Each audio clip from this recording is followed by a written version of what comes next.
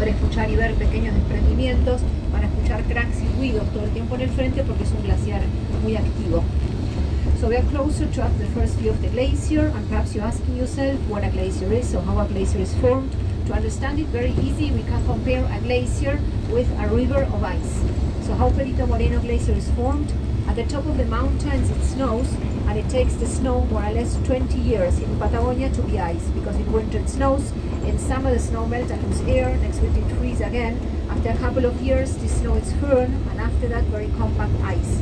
At the same time the snow is falling, so this older ice making pressure and pushing the old ice that begins to flow down the valleys like a river but of ice. This glacier is a very fast glacier because the accumulation area is 1,500 meters, here we are 185, so it's a steep slope, and the whole glacier is on rock. That means in some minutes you're going to see 40 to 60 meters above the lake level.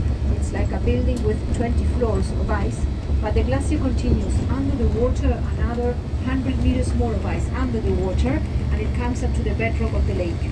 Between the bedrock and the ice there is always a little bit of water, and with this water the glacier slides very fast. So this glacier flows per day in the faster part 2 meters a day, and that's a lot. To compare it, a glacier in the Alps, for example, flows 3 to 4 meters a year.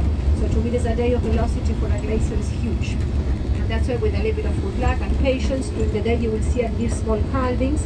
You're going to hear cracks and noises all the time because it's a very active glacier.